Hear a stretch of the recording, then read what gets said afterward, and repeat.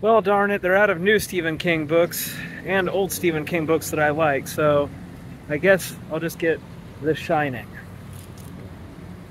I don't know, on a Stephen King kick, I guess. Just like my comforting routine, go down to the library every day or two, get a new book. I can go through Stephen King books pretty quick. And it gives me something to do while I'm at the shelter, because they don't ever watch anything good on the TV. Oh, still not feeling that great. You know, poison air and everything. Still, at least it's not New York. Somebody's telling me about a friend they had in New York, and they're like Skyping them, and the air is orange, so could be better. I mean, there's a little bit of a visible haze, but it mostly just looks like I have bad vision. Only it's only bad when I look through a lot of air. Oh. Actually, was I doing well during that 2 years with the French Roll Plan? Man, it's hard to say. I really liked going to hotels in different places and working on gas meters when I had my own room. That was nice.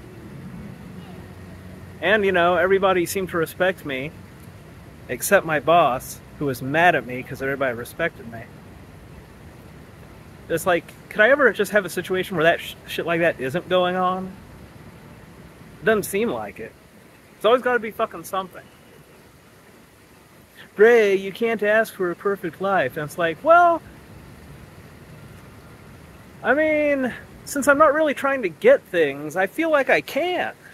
Like, people who are trying to get things, like, if they encounter obstacles, that's understandable. If you're trying to get things, stuff will get in your way. If I'm just, like, waltzing onto the scene like, so, what's required of me here? What does everybody want? With that kind of attitude, I shouldn't have fucking obstacles. But I always do. I always do. It's really hard to make plans when you don't have an ego. Like, oh, I see myself this way, so I can get something that's consistent with that self-image, or a situation that will allow me to reinforce that self-image. And so, it's easy to make plans. When your entire sense of self is just like, well, I'll do whatever seems appropriate in any given situation. You just kind of take the first path that opens up to you. So, tomorrow, be moving into this house with, like, there'll be 4 other homeless guys. At least it has Wi-Fi. I'll have a little bit more freedom. Get a job. Sounds like it's packing paper plates. Doesn't seem too hard. Probably hella boring, but I mean, fuck, man. My last job was challenging and it was burning me out. I just gotta remember not to go too fast or be too efficient. That's always a problem with me. It's hard to hold back, though, because I like getting shit done. Unfortunately, that does tend to lead to them like, oh, look at that Ray. He must like to work. And it's like, well, not exactly. I'm just a purpose-driven person, and the purpose of work is obvious. To get shit done. Doesn't mean I have some, like, personal liking for it. I mean, do I? I don't know. Kind of enjoyed being homeless just because I'm so burned out from the grind of the various shit. Of course, what makes it a grind, really, is that it's the kind of job where your bosses expect you to make compromises on what's right, but if you don't, because you won't, it's just so fucking hard. It's like that with everything, you know? Everybody's just like, well, I mean, if this situation's suboptimal, then why don't you be suboptimal? Because, you know? And I'm like, well, just because everything is shit, like, I mean, the only way that I can feel good is to feel good about myself. Because, like, everything else isn't going to stop being shit, but I can not be shit. And then I have one thing to feel good about. And I'm not going to sacrifice that. You know, and the thing is, like, it's not that, by the way, just in case anybody hasn't followed my whole story, it's not that I've never done bad things, but here's the thing. What I do is, I've done bad things, recognize they're bad, feel bad about it, try to do better, and then succeed in doing better, and then make that my new habit. It's the least you can do. It's the most you can do. It's the only that you can do. At least that's what my simple mind thinks.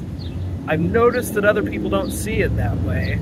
They're like, well, I mean, I'm doing bad things, but derp-a-dur-dur-dur, it's fine, derp-a-dur-dur-dur. If I just argue with people enough, that'll make it fine somehow. Or if I find some people who agree with my fucking wrongness, it's okay somehow. It's just like, it doesn't work that way with me. I mean, it doesn't really work that way with anyone, you know? Because as soon as they're, like I said, as soon as they're confronted with the idea that otherwise is an option, I don't know, I just have no friends. It's just, it's a lonely life. People like me. It's this weird paradox. People like me. But, you know, I've never really had friends or a girlfriend or any shit that a likable person would seemingly have. Oh, likable and intelligent. Likable, intelligent. People even tell me that I'm not bad looking. I don't know about all that. But still, just on the likable and intelligent part, you would think at some point I would have friends or a girlfriend or some shit like that. Not really. I never get traction on that. It's such a lonely life. And it's not getting better because as I get better, the problem gets worse. But I can't just, like, degrade my own quality or move backwards with it. I only have the one thing in life to feel good about. By the way, that whole thing where I say that I'm God and I'm living a perfect life, that's what I mean. You know, I just do the least you can do and the most you can do, the only that you can do, which is recognize when you do things that are bad and then stop doing them. And a lot of that is just reacting to people interpersonally and their shittiness. It's like reacting to shittiness with more intelligent shittiness doesn't make them less shitty and therefore is not worthwhile. The thing is, I mean, part of the temptation of this world is women love a bad boy, and I'm good at it because I don't give a fuck about people's opinions. But, you know, are those women quality women? No. I want something loving and sweet, and those kind of women, they don't want that. Very lonely. And it's like, you know, what can you do? You know, I live in a shitty reality. I guess I'm doing the only thing I can do, which is thinking that I'm God and doing God math for hours, sometimes. You know, but like, if I'm not God, then, like, what's the explanation for why I'm just always getting better and better at doing right in situations, and it's just like more and more of a challenge is always fucking heaped upon me. It's like all these trials and tribulations. I wonder if I will get the Social Security and maybe just not work at all. On the one hand, I'm like, well, I might get bored, but it's like, I could probably find things to occupy my time. Any kind of work situation, it's just like, I don't know, I feel trepidation. I'm thinking about, like, okay, if I get this job, well, am I going to look for another job? Should I? It's all these arbitrary decisions, things that are almost impossible for me. I really just make the best of whatever situation I'm in. Might be stacking fucking paper plates for the next, like, 10 fucking years. And the only reason that won't happen is if things go to total shit and I get my ass worked off until I fucking break down. I mean, the thing is, I'm trying to be positive here, but, like, I have the reality that I have, and I gotta work with that. You know, my expectations of the future are based on my experiences in the past. That's appropriate for my age. Being all hopeful and shit, I mean, that's for a younger man.